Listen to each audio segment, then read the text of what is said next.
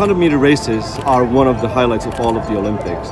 I can consider myself lucky that I can witness it from the head-on position at the finish line. The challenging part is you can't really see how the race progresses. So I'm kind of looking at this TV screen trying to see who's ahead. Then you have to make a choice which lane you're going to cover. It was a bit easier for the women's race because Julian Offred was way ahead. The men's race was just a lottery. Basically, I decided to go with Noah Lyles and got a bit of a lucky on that one. The race is done in under 10 seconds. And we need to cover all the racers, like 9 stories, 9 racers. We have remotes on the roof, we have remotes on the finish line, we have remotes on the side of the finish lines, and plus we have 7 or 8 people covering it handhelds. The best part about this race is just before the race, everything gets so quiet. It seems like the whole world stopped for those next 10 seconds. And as soon as they finish with the finish line, like there's like a huge explosion of emotion, something that's very, very special.